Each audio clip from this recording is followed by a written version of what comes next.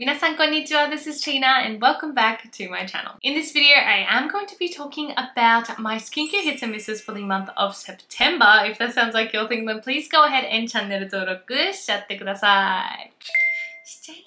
I'm back with another hits and misses video. They are not going anywhere because I asked you guys last time and you said keep them coming. This is a product that I know a lot of you guys have been waiting for my opinion, so I do apologize for the delay, but it is the Numbuzin No.1 Pure Glass Clean Tone Up Cream. So I have been an avid lover of Numbuzin's No.3 Tone Up Cream and I have talked about it multiple times. I even did do a comparison review of the No.2 versus No.3 a little while back, and honestly I feel like it was like straight after I put out that video they released the No.1 Pure Glass Clean Tone Up Cream. I have finally used it kind of enough times to gather my opinions on it. If you do not know what tone up creams are, they are something that is really popular in Asian beauty and probably something that works specifically well in the Asian beauty industry. The term tone up basically means to brighten the tone of your skin and to even out your skin complexion. The Numbuzin ones in particular are basically like an all-in-one. They do have skincare properties, do have an SPF protection of 50, so it basically works as your sunscreen, but it does also have a tint to it to kind of give your skin that my skin but better look, where it does even out and make your skin look healthy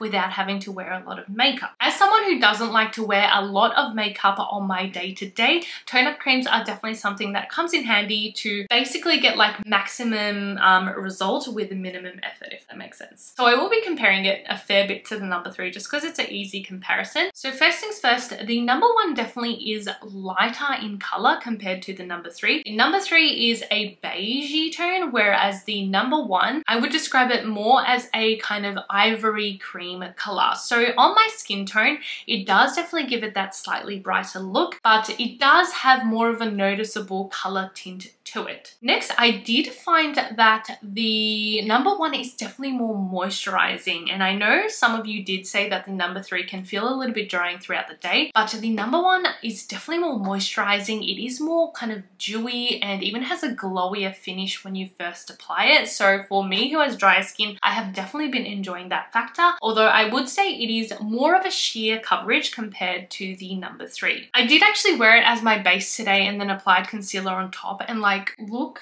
at this glow. I don't look quite that glowy in real life, I feel like, but I didn't even mist my face today. Usually I mist my skin after makeup with the Dalba mist to give it that kind of glowy look. You guys know how much I love that mist, but I didn't even spray any mist today, and like, my skin is very glowy. So I do think it was from this, and I do feel like it gives you a really kind of fresh, moisturized, kind of hydrated, dewy look. Overall, I actually do enjoy both kind of different reasons. I feel like when I want a bit more coverage, I would go for this one. When I want something really natural but look a bit more healthy and glowy, I would go for the No.1. Next, I do have another SPF product. It is the Torriden Dive-In Mild Sun Cream. So if I'm completely honest, I used this one once and did not reach for it again.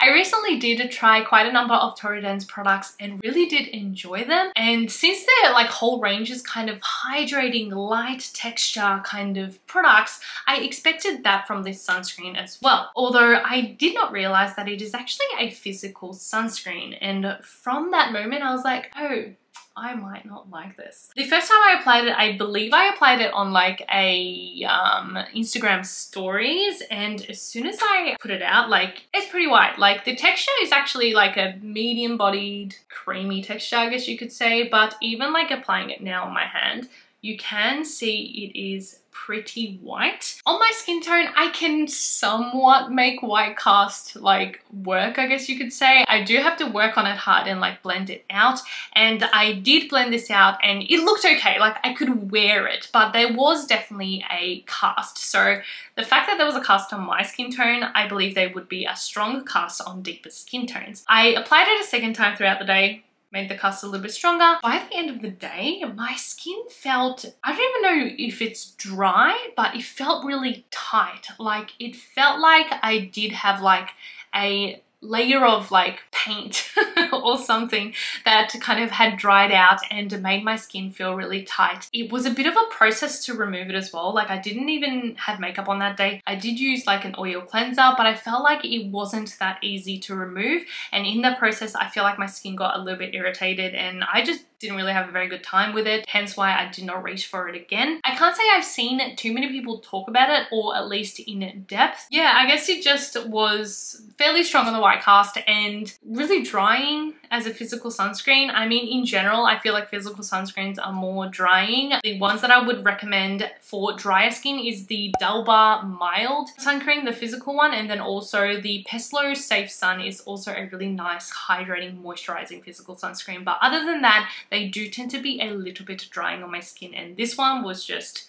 obviously a miss. I did not enjoy it. If anyone has tried it out there, please, please, please let me know your thoughts. Next, I actually have toner pads. It is the Parnell Cicamanu Cotton Clear Pad. So I feel like maybe a lot of you guys have never heard of Parnell. Well, at least I hadn't even heard of them before until they kind of reached out and asked if I wanted to try their products. But it does seem to be a brand that is already pretty popular in Korea, just hasn't really reached kind of global markets yet. So I was very curious to try it, and another reason I was curious was their Cicamanu ingredient, which seems to be kind of like their patented ingredient that they came up with. It combines Cica or Centella asiatica, which is obviously soothing and calming to the skin, and then also Manuka honey, which I feel like I have heard honey in skincare, but not Manuka honey. And Manuka honey is something quite common in Australia and New Zealand, and this one is actually sourced in New Zealand as well, which I thought was really cool. But basically it does have all those benefits that honey has, like being nourishing, antibacterial, anti-inflammatory and all of that, but it is a more potent version. It's basically like a medical grade honey. I feel like that's how you would like describe it. Apparently the whole range is supposed to be good for sensitive and acne prone skin. I don't know if you can tell on camera, but it's also an unbleached pad, so you can see the little like bits and pieces of the natural grain in it. But it is really, really soft, like very, very softening. It doesn't have those textures or bumps on it, which I like because I can't take a lot of exfoliation. I feel like if you've been here a while, you guys know that.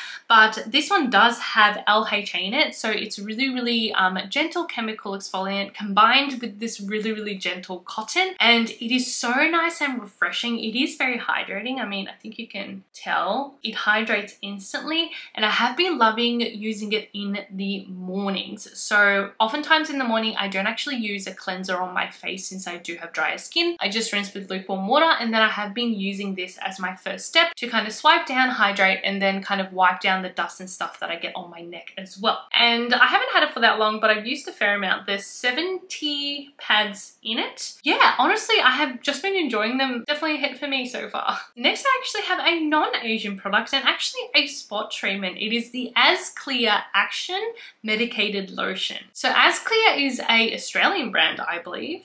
Yeah, made in Australia by Ego, which I believe Ego makes like QV and stuff as well. Whenever I do see kind of content from Australian creators, I do tend to see this Azclear brand. So it is a brand specifically made for acne prone skin, and their main ingredient that they use is azelaic acid. That is why it is called Azclear, I am sure. Although it is a pharmacy medicine that it says at the top, you can buy it freely in the pharmacy in Australia. I got mine at Chemist Warehouse. This one is a 25-gram tube. Like, it is pretty decent, and I think it was like $12 or $11 or something, so really, really affordable. I just wanted to try something different as a spot treatment because you guys know that I love my holy grail spot treatment, the Lion Pear Acne Cream. I still use it like almost every day. It's just my go-to. But I do know it's a little bit harder to access for some people, and I don't know, I just wanted to try something different. So I did get this one, and I will say, like, it works. It is a 20% azelaic acid solution, which some people have said that can be kind of strong,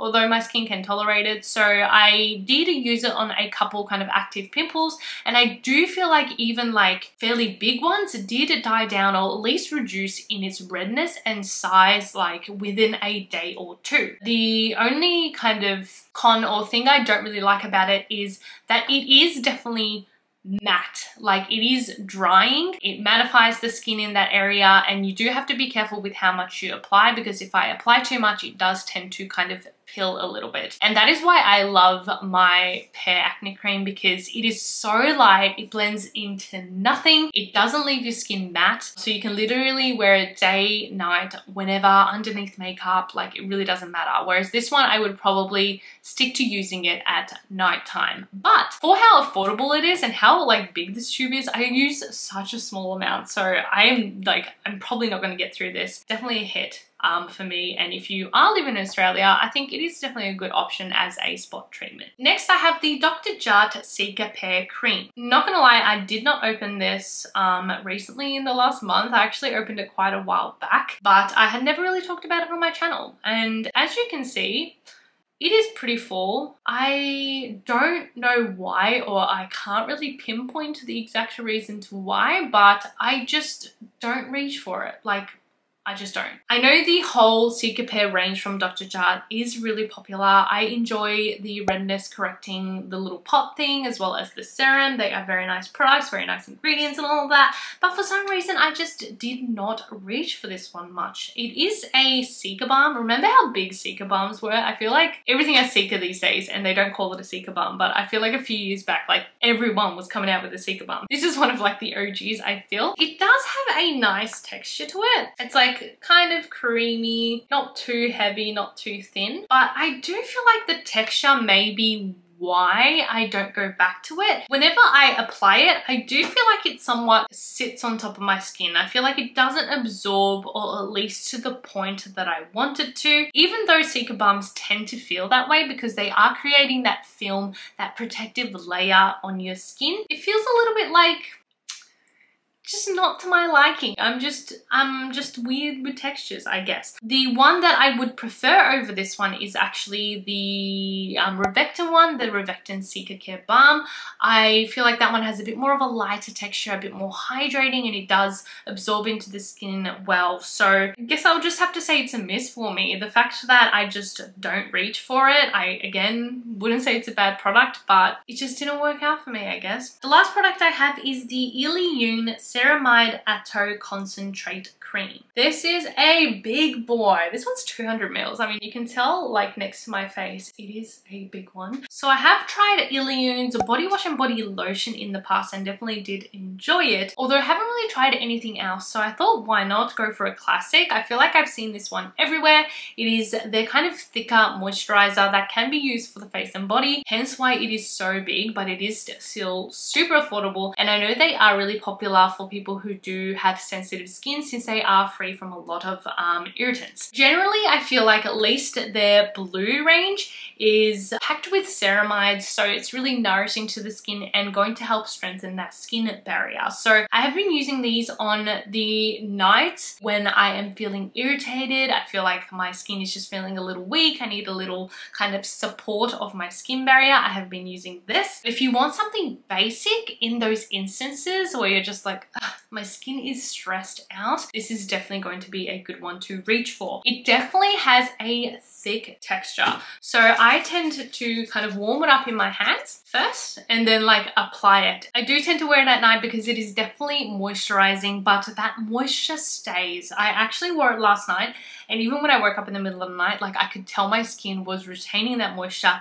and it was protecting it too. So if you do have normal to drier skin, if you have a weakened skin barrier, or you need to kind of nourish your skin back to health, it is a great one. And it'll be really great for those kind of rough dry patches like on your elbows and knees and such as well. Well, that is it for this month's hits and misses. I hope you guys enjoyed it. I will leave you with the past 2 hits and misses because why not? Check out some other products that I've been kind of umming and ahhing about, you know? And I will see you guys in the next video. Bye! Mwah!